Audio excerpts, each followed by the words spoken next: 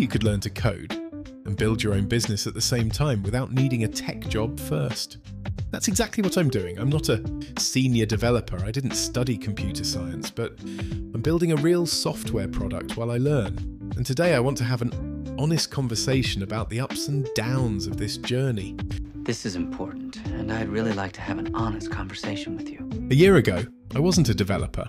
I was just someone who wanted more freedom. Freedom to work on my own projects, work my own hours, and maybe one day make money from software I built myself. The problem? I didn't know how to code. But instead of waiting until I was good enough, I decided to build something real while I learned.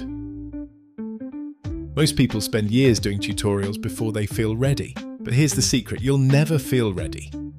By building an actual product, I'm learning 10x faster than if I just followed courses. Every bug I fix, every feature I build, it's all making me a better developer. And at the same time, I'm creating something that could actually make money. The hardest part is feeling like I don't know enough. Every day, I hit problems that I have no idea how to solve. But that's just part of the process. The trick is to get comfortable being uncomfortable.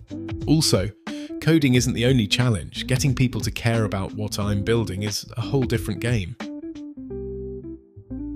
So the question is, should you quit everything and start coding your own product? Maybe, maybe not. If you need a steady paycheck, getting a dev job first might be the safer route, but if you're like me, obsessed with the idea of building something for yourself, then learning while building might be the fastest way to get there. Look, there are going to be days where you feel stuck, when a bug keeps you up at night, when your code just won't work, or when no one seems interested in what you're building. It's frustrating, but every challenge you push through makes you better. Every mistake is a lesson.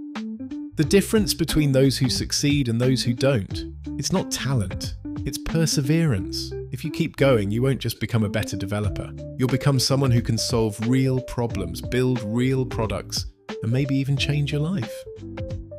And the best part?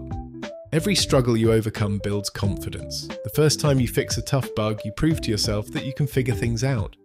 The first time a stranger uses your product, you realize you're capable of creating something valuable.